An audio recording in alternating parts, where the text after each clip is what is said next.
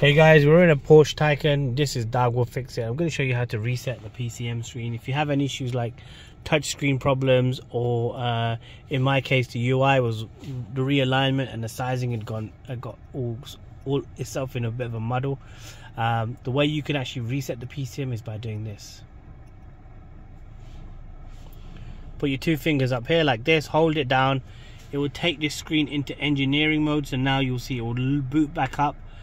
And once it boots back up like this, you can see it's starting, even the screen, the center console panel is rebooting, and it says engineering mode.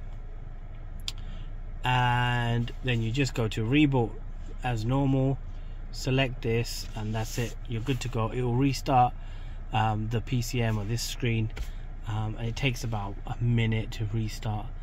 And then when it reboots, basically the screen will go off, that screen will go off, and then about 20 seconds later they'll all reboot back up, and it should be as good as new. So the screens have gone off after rebooting, and now they're going to start back up. So you'll see in about 5-10 seconds we should get them going again. Let's give it a few seconds. And the car's still on, by the way, you can see. Okay, so they're just starting to power up.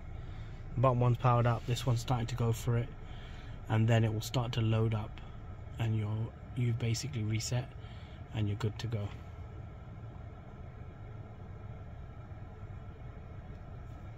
There you go, back to normal. Any issues like that, touchscreen issues or resizing or screen dimensions, you can reset the PCM by using engineering mode by touching your fingers right up there. Thanks for watching. Sub the channel. Catch you guys in the next one. Peace out.